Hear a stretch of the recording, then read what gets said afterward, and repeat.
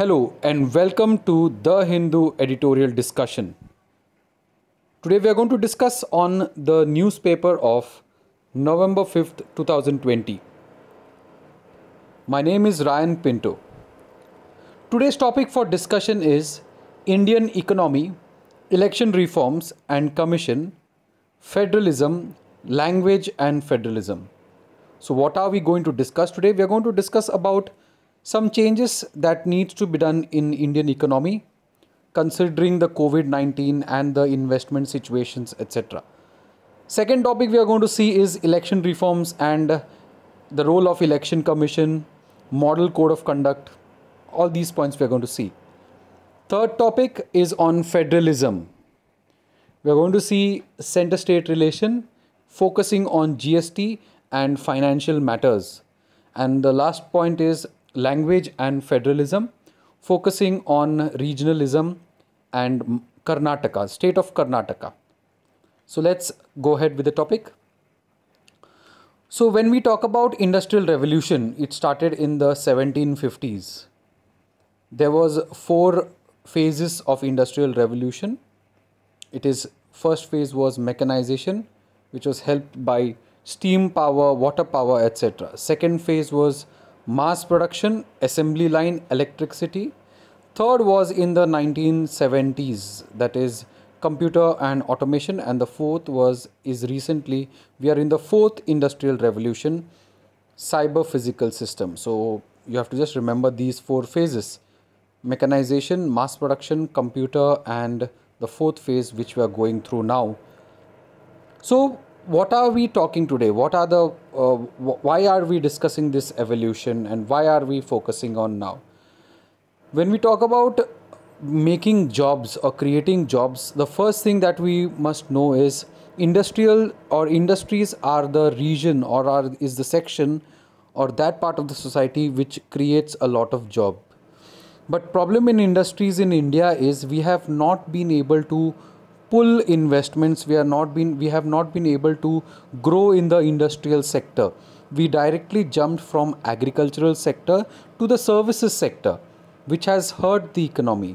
What are the changes that we need? How can we attract more investors? That is what we must be able to think today, or we are going to discuss now. Fixing the rules of the economy. The fundamentals of the game have to change as they currently favor wealthy investors and not workers and tiny enterprises.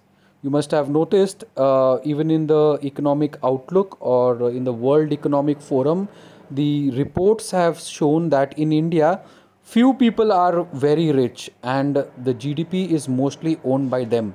1% of the top Indians own the GDP, that is around 73% of GDP. So these are the numbers you should keep in mind. Lot of inequality. Unemployment rates are one of the highest recently. So keeping these things in mind, we need to fix some rules of economy. So people might be thinking, what are the steps which we can take? So this editorial is a beautiful editorial on what steps we need to take so that we can improve our economy. It will help you in answering your UPSC questions. India has an income crisis.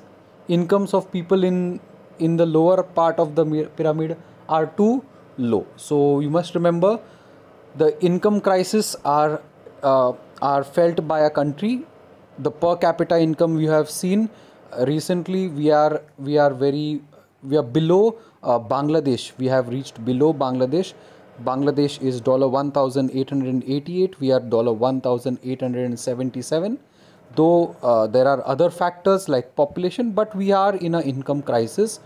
Our the position people, those who are very rich, they earn a lot, whereas those who are in the bottom half, that's in the bottom most lowest section, Antyodaya, they are not earning much. What are the solutions? So we have seen the problems, we have seen what is the statistics. The next thing that should come to your mind is what is the solution to improve the situation. So first is free up the markets. Second is improve productivity. And third is apply technology. So when you write your answers, these are the solutions that you can give. Free up markets, improve productivity, and apply technology. Not only for the answers, it's if you have to question the government on how can we improve the economy, you must give these 3 points. That is free up markets, improve productivity, and third is apply technology.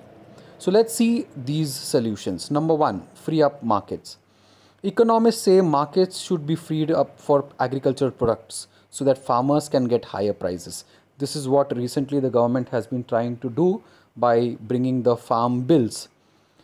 But the problem is these things were there earlier also. Did it affect the farmers' income? That is a question mark. And that is why the question of MSP has again and again come up. Recently, farmers in Haryana and Punjab are fighting against the steps taken by the government because they do not trust the government. MSP is needed. That is what they say. So first point is free up the markets. I gave you the positives as well as the negatives.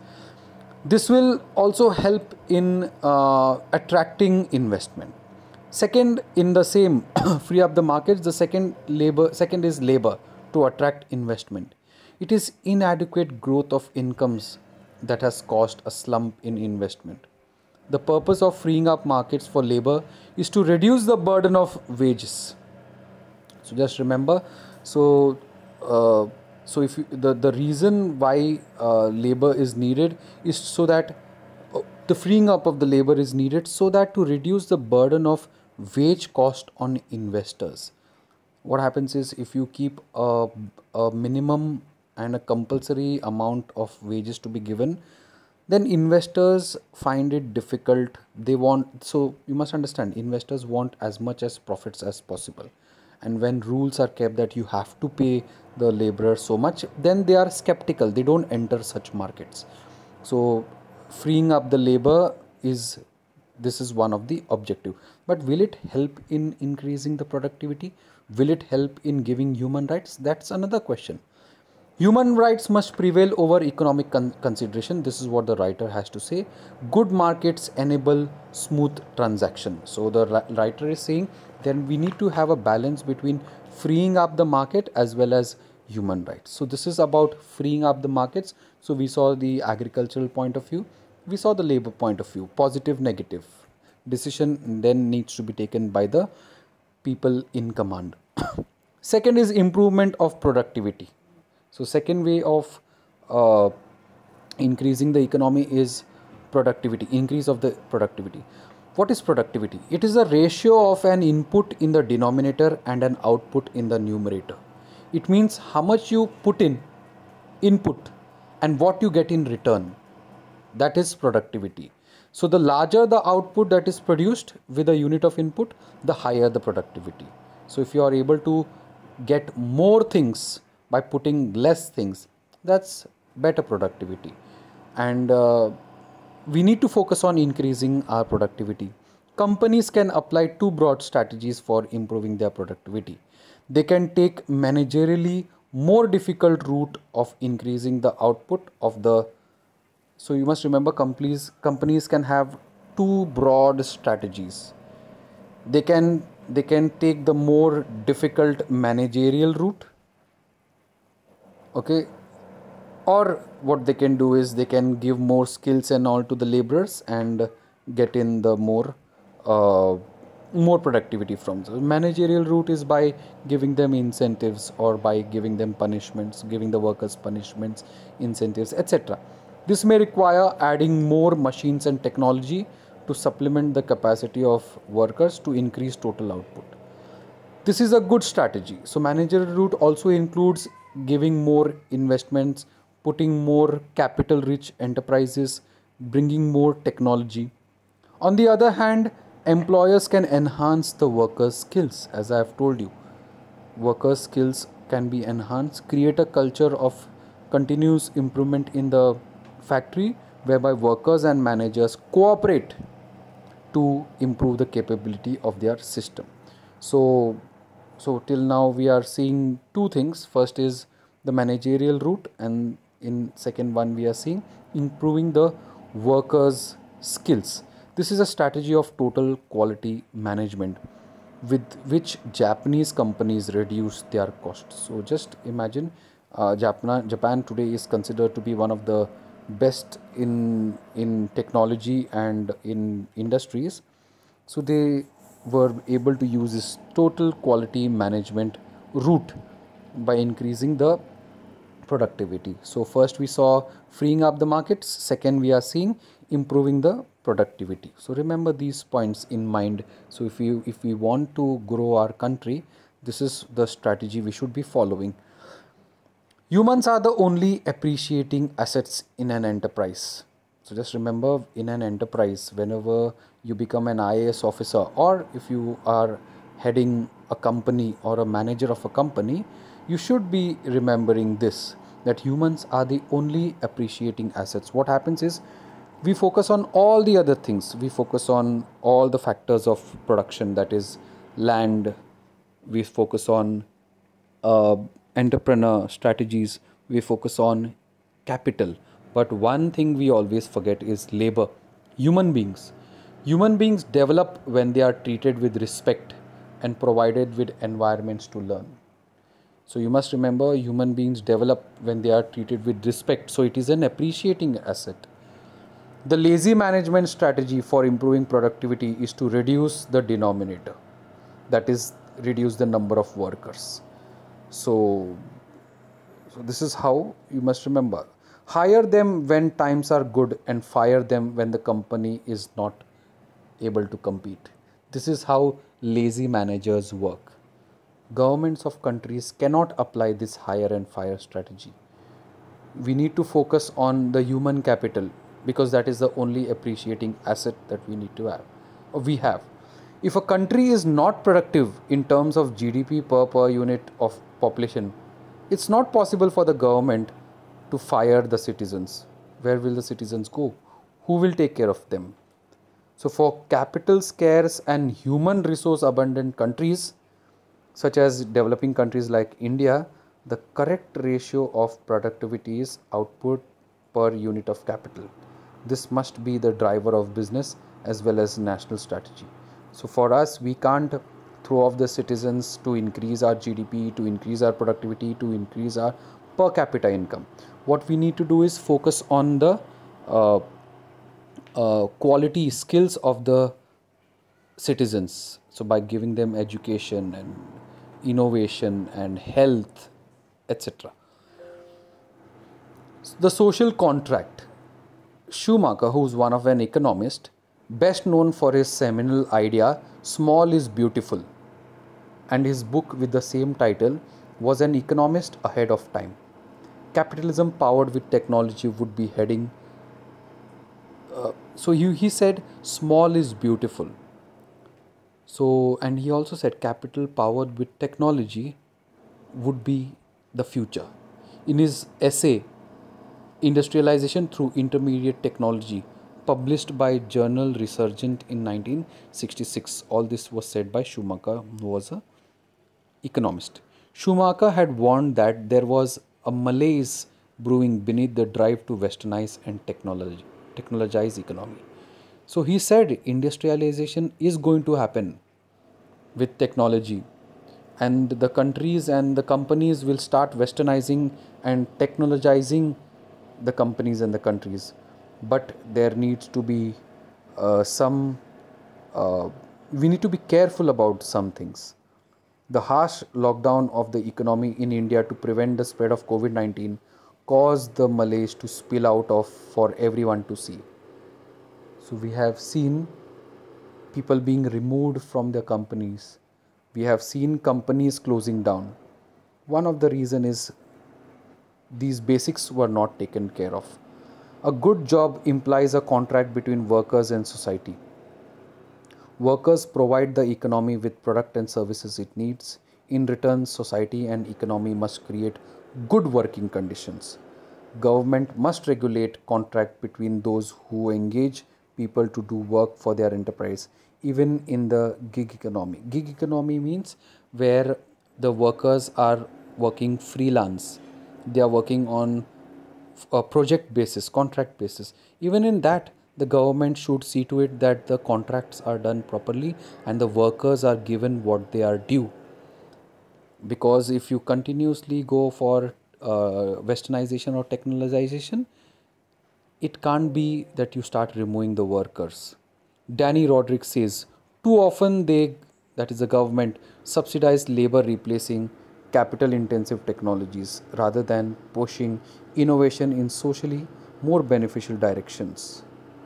Mostly what the governments do, push labor replacing capital intensive technology. But where will the workers go? That is the question that we need to have. So, in conclusion, the power to fix the rules of the game has become concentrated with wealthy investors, multinational corporations. The rules do not favor the workers and tiny enterprises because they have too little power. Large enterprise, they employ fewer people for getting more profits. Therefore, labor unions have lost their support base. Small enterprise and workers must combine to form large association using technology to tilt to reforms. So, what the conclusion you have to give is, it's not that technology is bad, but also human consideration and thinking about the workers is needed. So when this happens, the country as a whole will rise, because every individual makes a country. You can't grow the country just by growing 1 or 2% of people. So this is how the government needs to think. This is how the government needs to take its decision, is said by the writer in this editorial. The next editorial is federalism in India. When we talk about federalism, we know India is a federal country with unitary bias. We have more powers given to the center, but the states are not weak. The states are also important. This is what is written in our constitution. So we have national government and we have state government, and we have a balance. And who plays a major role in keeping the balance? We'll see. We are going to talk about is Finance Commission, which is balancing wheel of fiscal federalism. So today's point we are talking about is federalism, keeping finance in view. The financial capacity of the state has been weakened. Through various means, government has substantially reduced. Currently, the government, you must have seen, has reduced the fiscal capability of the states. State governments drive a majority of countries' development program. So you must have seen major programs are done by the states. Great numbers of people depend on these programs for their livelihood, development, welfare and security. You must remember, states are very important. They take up most of the programs. Now, states need resources to carry out these programs. Unfortunately, the financial capacity of the state is being weakened. How it is being weakened, you will understand. The ability of the states to expand its revenue has been weakened since the GST regime was adopted. The center's resource mobilization space with respect to the states is now far greater. Center can take more money. Remember, in the taxes, center takes in more money through income tax and corporation tax or corporate tax. Center has systematically cut the share of the states in taxes raised by the union government of devolution. So what has happened is, center and states, we have center taking more of the income or the money or the tax, whereas states doing more of the work. So it is the duty of the center to give the share in to the states. In constitution, you will be seeing Article 270, where center and states need to share the taxes. Article 270, remember. It has reduced the pool of funds to be shared with the states by shifting from taxes to cesses and surcharge. In Article 271, we talk about cess and surcharge.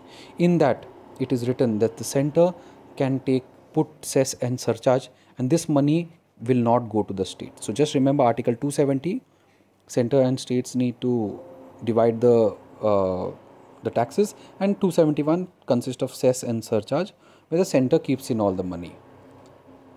Recently, the center is putting more of cess so that they are not liable to give the money to the states.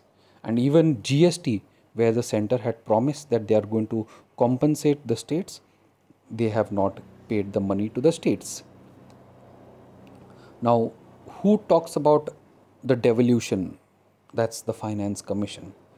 So every 5 years we have Finance Commission appointed by the President, and we have the 15th Finance Commission by N.K. Singh, headed by N.K. Singh. Remember this name? He's the chairman of the Finance Commission, 15th Finance Commission. And the work of the Finance Commission is to tell the principles on which center and state needs to divide the money, how much money center will keep, how much money states will keep, how much, what are the other things that is there, whichever things President tells to the Finance Commission, it has to do. Currently 42% out of the money which center receives, 42% should be going to the states, but the center is not giving the exact amount to the states. So the devolution has kept on declining. Finance Commission recommended the share of states in the taxes raised by the union government. Prior to 2014, devolution of the funds to the states were consistently and cumulatively more than the 13 Finance Commission projections. The year 2014-15 commenced with a shock. Actual devolution was 14% less. Means if the advice is given, if the advice is given by the central government, that is the Finance Commission, to the state government, the actual money is not received. That is what you have to remember. The devolution was 42%. Currently, you must remember 42% is the devolution. But are they getting the exact money? Answer is no. The states got 7,97,549 crore less than what was projected. That is 14% less. So you must remember these facts and figures.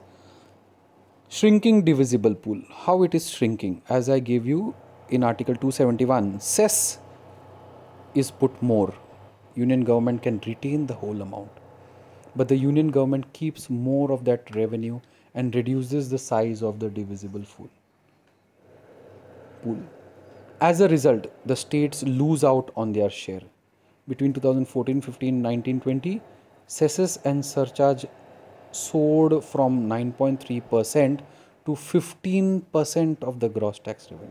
Just imagine 15% was the cess which the union government was getting. So you must just remember cess and surcharge. What is the meaning of cess and what is the meaning of surcharge? Cess is a tax on tax for a specific purpose. Surcharge again is a tax on tax, but cess is for a specific purpose. In 2019-20 alone, Union government expected 3,69,111 crores from cesses and surcharge. Just imagine the amount Union government is getting in 1 year through cess. And that is why it is giving more and more focus on cess, because they need not pay to the states. So that is one issue. GST shortfall is an issue. The states are not getting the money. Compensation having been paid from GST cess revenue. GST cesses are levied on sin goods. Those goods like cigarettes and luxury and all these luxurious goods are called as sin goods. So these taxes are put on these goods so that it can be kept aside for compensating the states for GST. Till 2021 it had to be done. So this cess will be there even after 2021. That is one point you have to remember. Secondly, this money which was kept this year, the finance minister said we don't have enough money to pay to the state government. So they are not paying the state government also, and they are going to continue with the cesses. That is what is the situation that you should remember. The union government will not have to pay. Okay, so what you have to remember is the union government will not have to pay a rupee of this as debt or interest, because it's a cess. The entire loan can be repaid out of the assured cess revenue that will continue to accrue by 2022. So they will not have to pay anything to the central government because of this cess. the state government. Of the nearly 3 lakh crore GST shortfall to the states, the center will only compensate 1.8 lakh crore. Central grants are also likely to drop significantly from 31,570 crore allocated to Karnataka. Actual grants may be down to 17,000. So this is just an example where the Finance Commission devolution is less, GST compensation is less, grants are also less. So just remember these points. Due to the combined effect of the cutbacks in devolution, shrinking divisible pool, failure to pay the full GST, because of all these things, you must say the states may experience a shortfall of 20 to 25% revenue. States are now forced to resort to colossal borrowings. The fall in funds for development and welfare program will adversely impact livelihoods of crores of Indians. Per capita income, human resource development, and poverty. This is a negative sum game. So this full topic we spoke about how federalism is important and how center needs to give more money, finance to the states so that the states can do their work and the federalism can work properly and these things can happen. Election Commission, that is Nirvachan Sadan. So we are going to talk about the elections and the Election Commission. Election Commission of India is one of the bulwark of democracy in India. Free and fair elections is very, very essential for a democracy. So that is why we say elections and the Election Commission is very, very important. So when we talk about Election Commission, what we have to remember is in the elections, who conducts or which is the body or the organization which conducts the election, that's the Election Commission. We are going to talk about the star status. What happened in the current situation? Supreme Court's stay on the revocation of status of former Madhya Pradesh Chief Minister Kamal Nath as a star campaigner. So we know in Madhya Pradesh there are by-elections going on and Kamal Nath was a star campaigner and Election Commission rebuked or removed his status of star campaigner. Supreme Court stayed it. The reason why his status was removed by Election Commission is because of his statements given against Imarti Devi, who is in opposition. Now, what we are discussing over here is does Election Commission has any power? Because Supreme Court has put a stay on this decision by the Election Commission.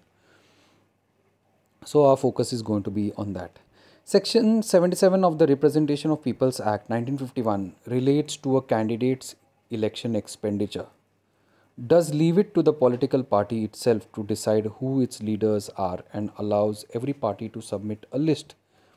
So Section 77 in the Representation of People Act says the political party should tell who is what is its expenditure and who the leaders will be, who the star campaigner will be. What is the importance of the star campaigner? Star campaigner status comes with a clear privilege. The expenditure incurred on the campaign done from the list of star campaigner is not included in the expenditure of the candidate concerned. So it helps in saving the money and see, every candidate or every you can say candidate has to show how much expenditure is done by he or she. But for a star campaigner, it is allowed that they need not disclose their traveling expenses and all that. So it helps for the movement using the choppers or the helicopters or etc. So you can save on that expenditure because there is a limit of the expenditure which can be done in the elections. But now Kamal Nath was being said by the Election Commission to take off the star status from Kamal Nath, and the Supreme Court has stayed it for the moment. It stands to reason that ECI, that is Election Commission of India, in exercise of its general power control direction over election ought to have the power to revoke the status if there is an apparent breach of model code of conduct. So, model code of conduct, what do you mean by model code of conduct? Model code of conduct means uh, it's a rules or regulations that every election political party should follow whenever there is elections, and if they are not, election commission of India can take strict action against them. But is it happening? The answer is no. Election of Commission of India has a lot of negative points. It needs to be given more powers, needs to be given more teeth, so that uh, the political parties can behave better and elections can be done smoothly. It is indeed debatable whether the ECI has been exercising its powers in an even handed way in recent years. However, it is equally important that the ECI's power to enforce full poll norms and clean campaigns is not unduly abridged. So, more teeth needs to be given to the Election Commission of India, and it needs to be given more power so that elections can be done fairly. We know Election Commission of India is according to Article 324, and its main focus is to have free and clean elections. And in case of UPSC, a lot of questions coming on this topic, and you can mention in the current about the star status. The next is federalism. So we spoke of one area of federalism and finance. Here we are going to talk about federalism, language, and Karnataka, specifically focusing on Karnataka. So you will get an idea something about Karnataka, which is going on in Karnataka, which is going on in Bangalore, and about the federalism there. Link it with the federalism. Is linguistic nationalism on the wane?